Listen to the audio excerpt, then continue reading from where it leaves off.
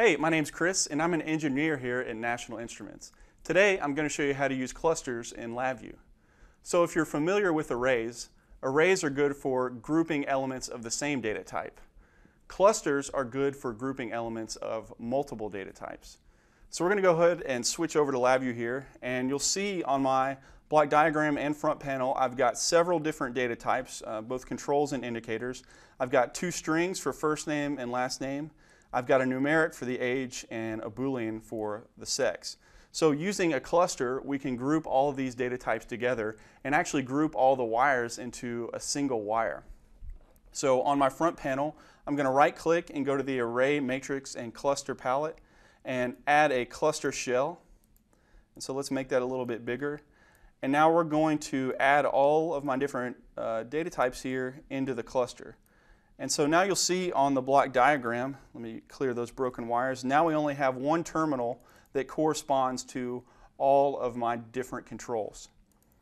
And so now to extract all the elements from the cluster, I can right click on the block diagram and you'll see there's a cluster palette, and we can use the unbundle function to extract all the elements. So we'll wire the cluster up and you'll see now there's only a single wire just for all of those data types. And now to extract them, we'll just wire them up to our original indicators.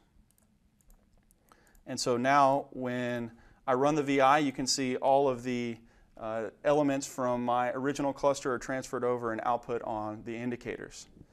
So we also have a couple other functions on our cluster palette. We can also use the bundle function to create a cluster on the block diagram. And then we also have a unbundle by name function. And using the unbundle by name function, we can actually extract a single value from our cluster. So I can expand it and extract all the elements, or if I just want a single element, in this case we'll select just the age and then create a new indicator off of that. And so on the cluster palette, I also have this bundle by name function. And similar to the unbundle by name function, in this case I can change a single element in the bundle. So we're going to wire up the original cluster, and you can see now I have all the elements that I can actually change if I want to. In this case, let's just change the age. And so we're going to wire up a control for the new age. And now instead we're going to take the output of that bundle by name function and output it to our original unbundle function.